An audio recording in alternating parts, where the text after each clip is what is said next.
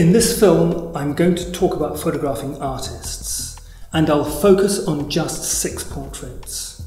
I'm going to try and explain my thinking, the questions that are going through my mind when I'm taking the photographs, how I compose pictures, and how I arrive at my final image.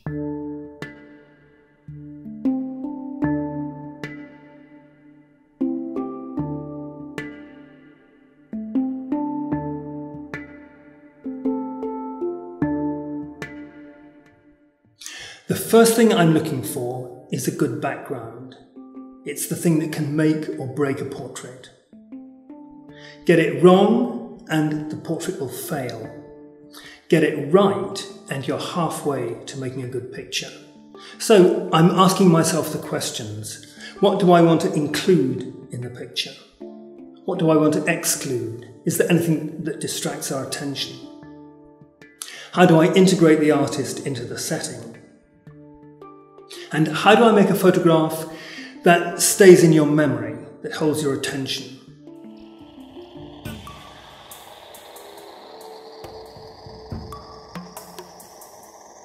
In 1992, I photographed Anthony Caro. He was one of a small group of sculptors who was beginning to use industrial materials in their work in the early 1960s. The piece you're now seeing, Early One Morning, is a seminal piece from this period. He brought a sense of light and air and weightlessness to the work in a way that hadn't been seen before. He began placing his work directly on the ground. He was one of the first people to do this, and he helped to change the way we now think about sculpture. So how could I suggest this in my portrait? His studio was full of scrap metal, with technicians and assistants working, and he agreed to give me his lunch hour, so I knew I had to work quickly. I found a white brick wall with suspended iron hoops, and I decided to make this the starting point for my portrait. I composed the picture, I made the Polaroid you're now seeing on the screen, and you'll notice that I've marked the rag on the left-hand side of the picture and the shadow in the bottom right-hand corner. I wanted them both gone from the final image. I showed him the Polaroid, he was happy to work with it, and then when he moved into position, I could see that all the lines were working. Each line leads your eye to the artist, to the line of his eyebrows, across the top of his head, to his left shoulder, a strong vertical dropping down to his right shoulder, the angle of his right arm balancing with the angle of the metal sheet, the curve of his lapel working with the curve of the hoops. So the visual elements of the photograph are all contributing. I'm using the same principles to make the portrait as Caro was using to make the sculpture. Distribution of weight, counterbalance, fluency of line, movement. They're all coming into play here, and this is as it should be. Notice his gaze into the lens. He was focused and consistent throughout. There was almost no change from one frame to the next when I was studying the contact sheets. It's as if he's saying to us, this is who I am.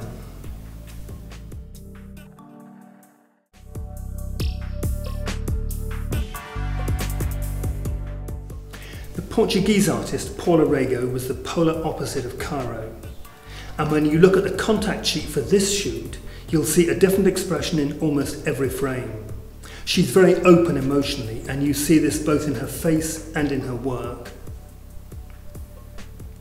I photographed her with 2 of her own works, an unfinished charcoal drawing of a young woman in the background, and then to her left, an out-of-focus drawing of a second woman with her hands folded. And it's the relationship between these 3 women that for me makes the portrait successful. We could be looking at different versions of the same person, taken from different times in her life, so that perhaps the artist is looking back, recalling particular memories. Paula Rego's work has a strong narrative element to it. She's a storyteller, and I wanted to suggest this in the portrait. So the arc of the 3 heads, the implied relationship between the 3 women, is an integral part of the portrait. Here is another image from the same session, a closer composition where the 2 heads almost touch, so that you have an even stronger sense of the artist and her work. The direction of the eyes is important here. The artist looking up and away from us, the model looking down. You feel an almost telepathic communication between these two women, as if they inhabit the same world.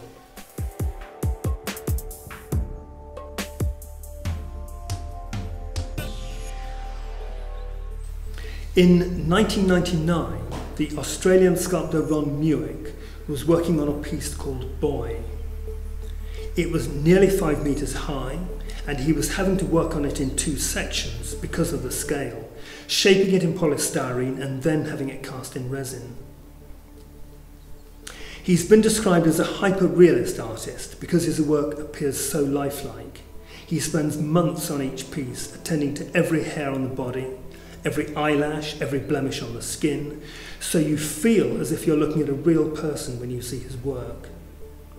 But he also plays with scale, so his figures appear either larger or smaller than they would be in reality, and this creates a strange tension in the viewer.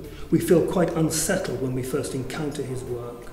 He was working on this piece when we met in London, and at first I tried to include the whole sculpture and the artist in the composition. I wanted the photograph to show both the scale and the challenge he was facing working at that scale. But he became lost in the picture, so I needed to find another approach. You'll notice that he's carrying the maquette for the piece, and this gave me the idea that I could have him hold it in the portrait, so you still have a reference to his work, but one that doesn't dominate. This felt like a much better solution to me because you can then make eye contact. You can engage in a more direct way. In his right hand, you can see that he's holding the knife he'd been using to cut the polystyrene, and this created another dilemma for me. Seeing the complete knife, especially when it caught the light, gave the picture an unsettling character. So I recomposed, I moved the camera closer so that only part of the knife is showing, and I think this makes a more subtle, understated image. I've already spoken about finding the right setting for a portrait, and I found one for this picture that has structure, white vertical poles to his left and his right, corrugated iron immediately behind him. It's very good graphically because he stands out against the dark background, but it's also vague enough so that it doesn't detract from the artist himself. Everything about the setting supports his gaze and his presence.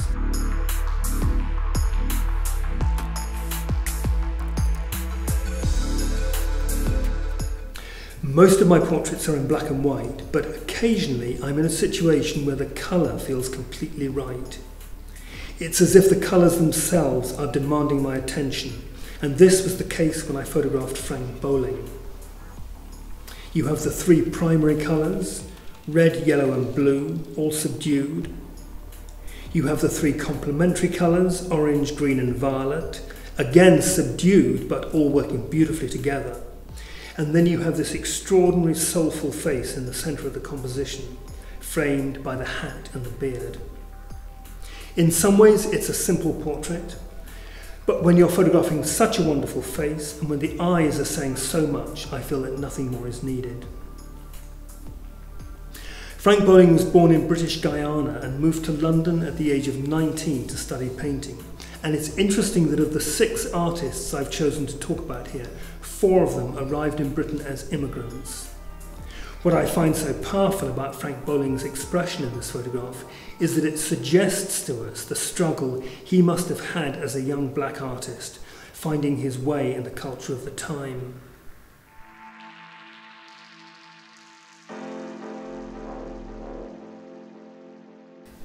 In the early 1990s, the British pop artist Richard Hamilton made a series of self-portraits using a Polaroid camera.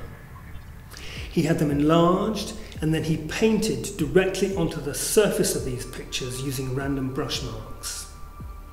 I had seen the series in an exhibition in London the previous year, and when I arrived at his studio, they were there, and I could see immediately how I could use one of them as the background for my own portrait.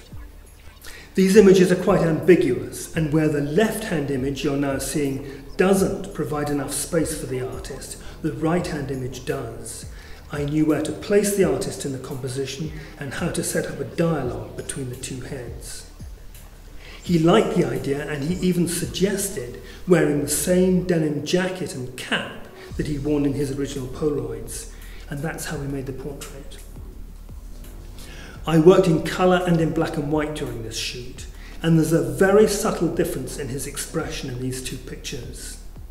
I shot the colour film at the end of the session, and he's visibly softened at this stage. He's more open, where in the black and white image he's more distant, perhaps more sceptical.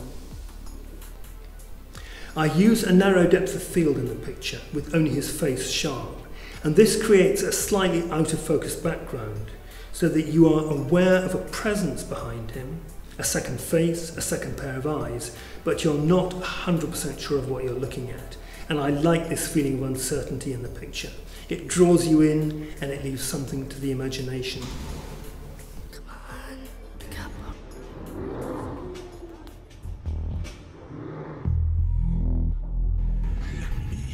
Gillian Ayres was one of the first British abstract painters. She was born in London in 1930, and she knew by the age of 15 that she would become an artist, and she remained true to that belief until her death in 2018. I think of her as part of a trio of artists that includes Joan Mitchell and Helen Frankenthaler, three extraordinary women, born within 5 years of each other, who dedicated their lives to abstract painting, and who made work that was at least the equal of their male counterparts. Sometimes more inventive, more complex, more lyrical. She lived in a wonderful house in the country, and her studio had French doors leading out into a garden. You'll notice on the left-hand side of this photograph a narrow opening in the wall, almost floor to ceiling. She had this made so that she could work on very large canvases, sometimes 3 meters high, without having to dismantle them before they left the studio. One of the first things I noticed when I walked into her studio was a chair covered in paint, and I thought that perhaps I could use it in my portrait. Artists' chairs often provide us with clues about a person's work, and I felt that this one could work beautifully in a photograph. I sometimes use what I call implied symmetry in my photographs. I include shapes that give the picture form, and you see in this portrait that I've suggested an approximate isosceles triangle. 3 sides equal in length, providing a feeling of solidity. The top of the triangle is the parting in the artist's hair. The base is the top rail of the chair, and the other 2 sides are suggested by the lines of her hair and her right arm, both leading your eye to the edges of the picture. The direction of the cigarette and the necklace running in parallel both help to reinforce this sense. Now, of course, portraits are not about symmetry. They're about portraying people. But to help us engage with a person without distraction, a photographer must find ways to frame the sitter. And this is how every portrait photographer, every portrait painter, every film director works, whether it's Irving Penn, Gwen John, Vermeer. It doesn't matter what medium, what century, what style, we're all finding ways to place our subject successfully within the frame so that the viewer can make the connection. Take this self-portrait by Albrecht Dürer, painted in the year 1500. Dürer is thought to be the first artist to make a self-portrait, and he understood the importance of both symmetry and placement in pictures. Look at his nose, placed in the centre of the painting. The fingernail on the index finger of his right hand, again placed in the centre. Notice the way his hair falls away to his shoulders, implying a triangular shape similar to the one I use, and the way the lines of his moustache repeat this shape. And then in the lower part of the picture, he's inverted this structure to act as a balancing device, like a mirror. This is just one of numerous examples I could have chosen to show how artists use symmetry in their pictures, and it's often done instinctively, almost unconsciously. but these are only pictorial devices used in a supporting role. My portrait of Gillian Ayres is really about conviction, about how the artist confronts us with her gaze, letting us know who she is, letting us know that her life has purpose and that her work is significant. It's not a portrait about arrogance, it's a portrait about belief. Belief in the value of your work, belief in the value of artistic practice, and it's there in her expression, in what she tells us in that moment.